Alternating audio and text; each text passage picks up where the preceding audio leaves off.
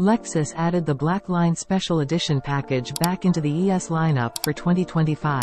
The 2025 Lexus can be had with a V6, inline-4, or hybrid powertrain. Costing $43,190, the 2025 Lexus S doesn't get a price increase for the new model year. The 2025 Lexus S regains its Black Line Special Edition appearance package, but is otherwise unchanged from the previous model year. The base price is also unchanged, at least.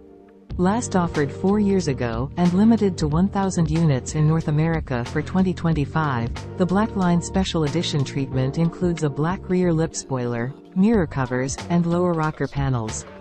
It's available only on the ES350F Sport handling grade, which starts at $49,650. All prices include a mandatory $1,150 destination charge. The S350 is also available in base $43,190, luxury $48,360, ultra luxury $52,080, and F Sport Design $47,775 grades. It's powered by a 3.5-liter V6 that produces 302 horsepower and 267 pound-feet of torque. An 8-speed automatic transmission and front-wheel drive are compulsory.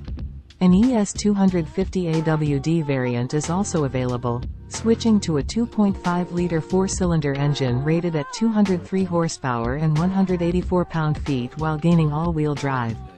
This version is available in the same trim levels as the ES350 minus the F Sport handling, with identical pricing. The S300h Hybrid combines an Atkinson-cycle 2.5-liter 4-cylinder engine with the familiar Lexus, Toyota hybrid system for 215 horsepower. Available only with front-wheel drive, the S Hybrid achieves an EPA-estimated 44 mpg combined 43 mpg city, 44 mpg highway.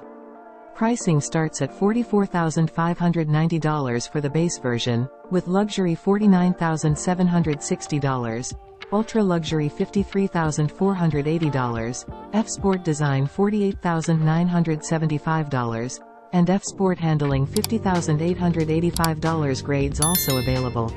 An 8.0-inch touchscreen remains standard, with a 12.3-inch touchscreen optional. Wireless Apple CarPlay and Android Auto are standard as well, while notable optional tech features include a head-up display and digital key connectivity.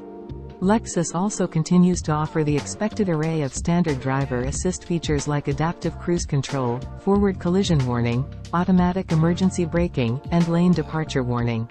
Last redesigned for the 2019 model year, the S shares the TNGA-K platform with the version of the Toyota Camry introduced for the 2018 model year. The updated 2025 Toyota Camry is now available only as a hybrid, so perhaps Lexus will go in a similar direction with the ES in the near future.